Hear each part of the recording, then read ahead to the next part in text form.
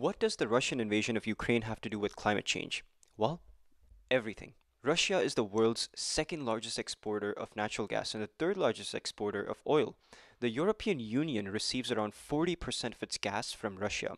An extensive pipeline infrastructure connects Russia to many parts of Europe. So the current war can lead us down two paths. It could increase fossil fuel drilling in other parts of the world, or be a strong opportunity for a rapid clean energy transition. Spencer Snyder and I have teamed up in this video to give you fresh perspectives on the Russia-Ukraine crisis. He's a fantastic YouTuber creating informative journalism videos, so make sure to check out his channel. Oil and gas accounted for 60% of Russia's exports and 39% of the federal budget revenue in 2019. And Germany leads the European Union in the realm of Russian energy dependence.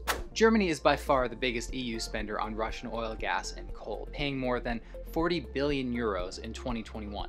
It gets 55% of its natural gas, 52% of its hard coal, and 34% of its oil from Russia. In January alone, Germany sent 2.6 billion euros for oil and gas imports to Russia. In fact, Europe is so dependent on Russian energy, many EU nations are hesitant to cut off Russia's fossil fuels despite supporting Ukraine.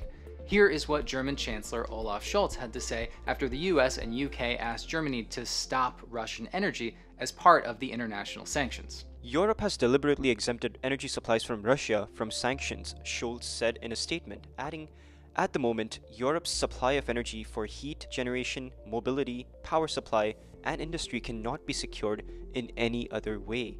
It is therefore of essential importance for the provision of public services and the daily lives of our citizens." Ja, wir werden diese Abhängigkeit beenden, so schnell wie das nur irgend geht. Das aber von einem Tag auf den anderen zu tun, hieße, unser Land und ganz Europa in eine Rezession zu stürzen. Hunderttausende Arbeitsplätze wären in Gefahr, ganze Industriezweige stünden auf der Kippe. Zur Wahrheit gehört auch, schon die jetzt beschlossenen Sanktionen treffen viele Bürgerinnen und Bürger hart, und zwar bei weitem nicht nur an der Zapfsäule. Sanktionen dürfen die europäischen Staaten nicht härter treffen als die europäische Führung. Die russische Führung, das ist unser. Putin is the European Union's energy sugar daddy, and despite the EU supporting Ukraine on Twitter and in prayers, few countries are listening to their pleas to reduce Russian energy consumption. Fossil fuels have funded Russia's invasion of Ukraine. Moreover, fossil fuels are a powerful weapon in geopolitics. Even if Russia's military and strategic objectives fail with Ukraine, the country has enough power to manipulate energy markets in Europe. Most world leaders agree that their nations need to cut off energy dependence on Russia in order to reduce the probability of conflict in the present and in the future. Regarding the solutions to achieve this energy independence, however, there are two major competing narratives. The first focuses on increasing domestic energy production in countries via more fracking for natural gas and increased oil drilling. At a first glance, this would enable energy security, at least in the short term. Many oil companies and think tanks in the US are taking advantage of the ongoing war by promoting and increasing domestic oil and gas production. Many politicians on both sides, Republicans and Democrats, want increased domestic fossil fuel production. The more gas Europe buys from the United States, the theory goes, the less influence Russia wields, and the faster it sinks economically. With its economy in tatters, Russian leaders will be more likely to come to the negotiating table and cut a deal on Europe's and America's terms. Basically, America wants the rest of Europe to cut off Russian oil and gas, so the US can provide the deficit by shipping fossil fuels overseas. Europe, if you oppose us, we won't give you our oil and gas. Hey, Europe, we got you. To hell with Russia. Buy the oil and gas from us, give us your money. Not Russia. Joe Manchin, chair of the Senate Energy Committee, has said that delaying new gas pipelines when Putin is actively and effectively using energy as an economic and political weapon against our allies is just beyond the pale. United States fossil fuel producers have seized on the Ukraine chaos to bump up production of liquefied natural gas. In January, American exports of LNG to Europe surpassed Russia's deliveries for the first time ever. Energy writer Daniel Yergin hailed the surge in American fossil fuel output as the beginning of an American energy comeback on the global stage. Moreover, the Biden administration is boasting on Twitter about increasing fossil fuel extraction. Jen Psaki went nuts, stating, "U.S. production of natural gas and oil is rising and approaching record levels." More natural gas than ever this year, more oil than ever next year, and even with a global pandemic, more oil production this past year than during the previous administration's first year. So despite the climate promises of Biden, we are drilling more oil than ever. This is to show that the administration is aware of public anguish over rising gasoline prices, an eternal political headache for presidents. A brief side note on rising gas prices, as it's a really important topic affecting our daily lives. Oil prices were rising even before the Russian invasion began, mainly due to a combination of inflation, increased oil demand after the pandemic, and OPEC policies. More on this in an upcoming video.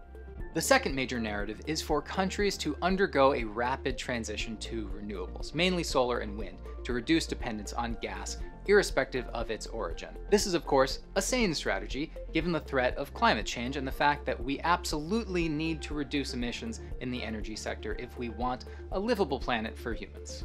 Renewable energy represents a growing share of the energy sector in Europe. However, there are still ways to go. The costs of renewable energy are drastically dropping. They're cheaper than ever before, and they're even cheaper than the cheapest coal available. Renewable energy is extremely scalable, and they're the safest and cleanest sources of energy. So why continue the usage of fossil fuels which pollute the planet and are limited? The International Energy Administration developed a 10-point strategy for the EU to reduce its reliance on Russian fossil fuels by over 30% in 1 year. And this is a big deal if it is implemented. So here's a quick rundown of the strategy. Do not sign any new gas supply contracts with Russia.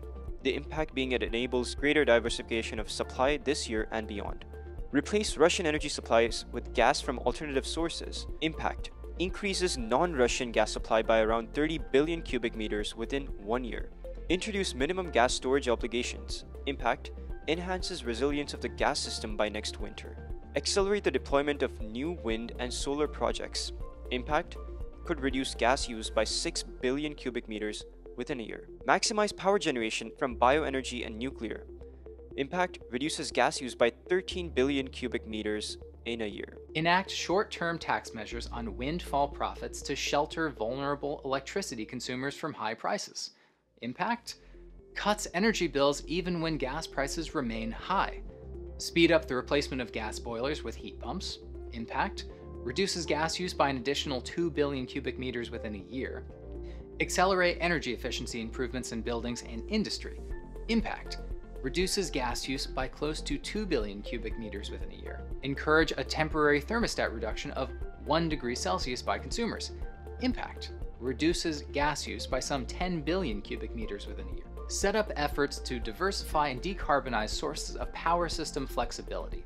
Impact loosens the strong links between gas supply and Europe's electricity security. Finally, there's a much ignored narrative voiced by a handful of scientists and leaders. It's to reduce energy consumption in the first place. There's a deep inequality in energy consumption, of course, within countries and internationally as well. Developed countries use an extraordinary amount of fossil fuels, so why not take steps to reduce our consumption with relatively easy measures, such as passive solar design for minimizing the use of electric lights during the day, increasing bikeability and walkability in cities to reduce car transport, incentives for commercial and residential solar installations. Push for these measures in your city, and I will also describe how to make your city truly sustainable in an upcoming video. Now, if you want to learn more about how Russia became a top global oil and gas producer, then go check out Spencer Snyder's video on this topic. Just click here and watch this really informative and interesting video, which is the better half of this one. Stay safe out there, and I'll see you soon.